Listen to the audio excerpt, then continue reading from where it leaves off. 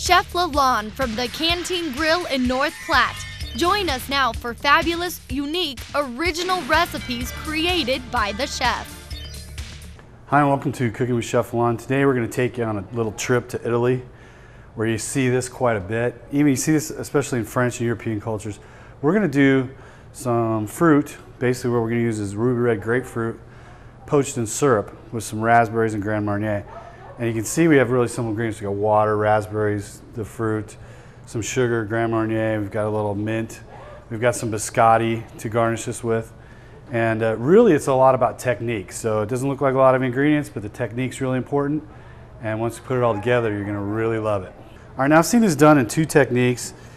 Where one is where we're gonna take the peel of the grapefruit, and I'm using a zester here, and then we poach this in water for a few minutes, like about 5 minutes, and set it aside and then add it at the end.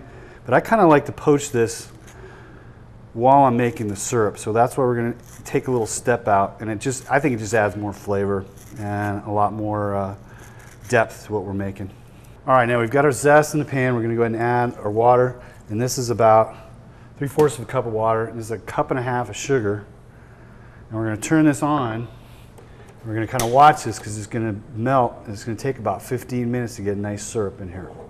We've already zested these, so we're going to go ahead and take the ends off, and we're going to set this flat. And this works really good if you have a nice serrated knife. And we want to just go ahead and go around and peel our grapefruit like so. And what we want to do is then section this. And what we're going to do is I'm going to kind of pull this over so you can see this. What I'm going to do is take the knife, I'm going to go in between, and we're going to section these right out. So you can see right in between the membrane and section them out. Just let all that juice go in there. And we want to do that to all three of our grapefruits.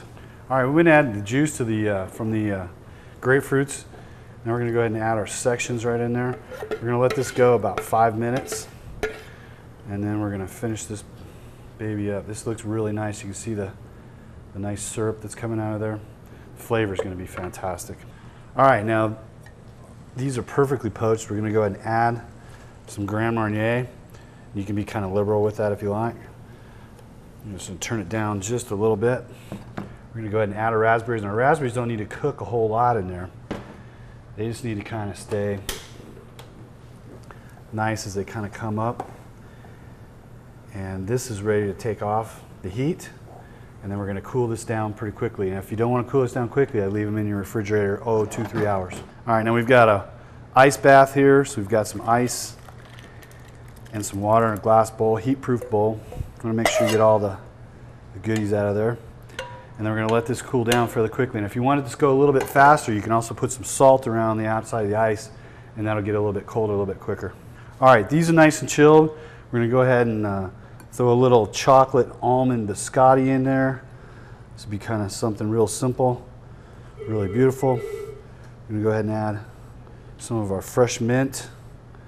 And this makes a really wonderful spring and summertime dessert, something super refreshing, and I think you'll really enjoy it. And there you go. All right, thanks for joining us. You know, a nice little brandy aperitif, a little Grand Marnier goes really nice with this. Try this at home, let them chill, makes it much better. Thanks for joining us, and we'll see you next week. For Chef Lalanne recipes, go to KNOP-News2.com or send a self-addressed stamped envelope. Please join us again next Wednesday.